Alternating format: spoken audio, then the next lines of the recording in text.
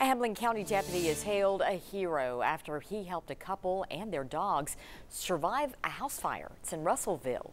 Deputy Donnie Davis was on his way home on Saturday when he saw smoke out of the corner of his eye. He first made sure no one was inside the home, but later a man went in to rescue his dogs. Davis got that man out and crawled through the smoke to get a dog out of a cage. He says he would have done this for anyone.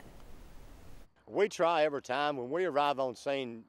Most of us try to look at the people we're dealing with as our family. We'd want to deal with them the way we'd want our family to be dealt with.